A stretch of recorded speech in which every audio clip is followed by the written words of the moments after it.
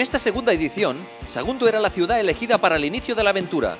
Los casi 400 moteros inscritos, venidos de todos los puntos de España, Portugal e incluso Francia e Inglaterra, pasábamos las verificaciones administrativas y técnicas en un parque a las afueras de la población costera.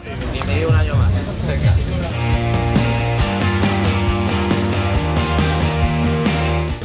En la cúpula, zona de la moto donde usted prefiera, teléfonos de contacto, ¿vale? 295. Pegado encima del polvo y de los mosquitos. Y con arruga además.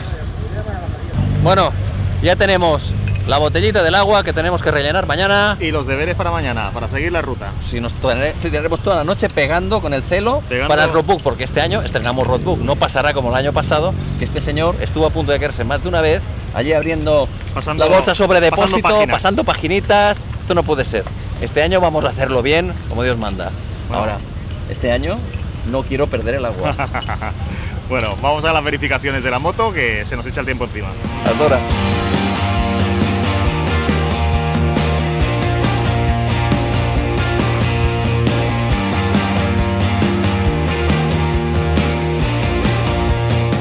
Tras las verificaciones, el briefing informativo a cargo del organizador, alcalde de Sagunto y los responsables de las empresas patrocinadores del evento, como Turatec, BMW Motorrad España o Metzeler.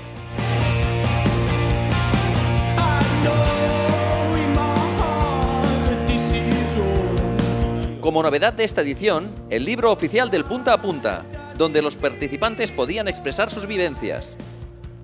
Oficialmente, este libro lo inauguró el alcalde de Sagunto y acompañaría la caravana durante los 3 días.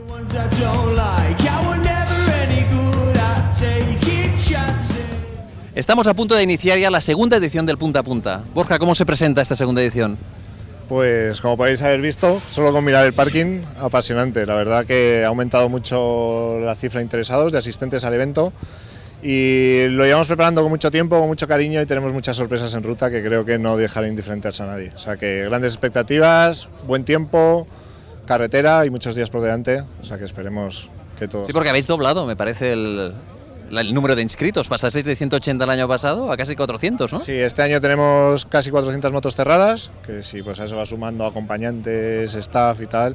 Al final vamos en recorrido por toda España casi unas 500 personas aproximadamente. La filosofía es la misma, rellenar el agua en una parte en el Mediterráneo, dejarla en el Atlántico. Peniche, ¿por qué hemos elegido Peniche este año? Peniche es un sitio con una historia increíble, es un pueblo que tiene un encanto especial y siempre nos gusta terminar, como sabes, cerca del Atlántico para poder echar nuestro agua que llevamos desde el Mediterráneo, y un sitio que sea acogedor y especial donde podamos reunir a todo el mundo.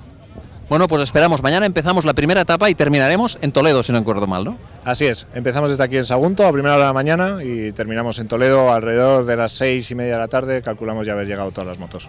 Os vamos contando. Gracias.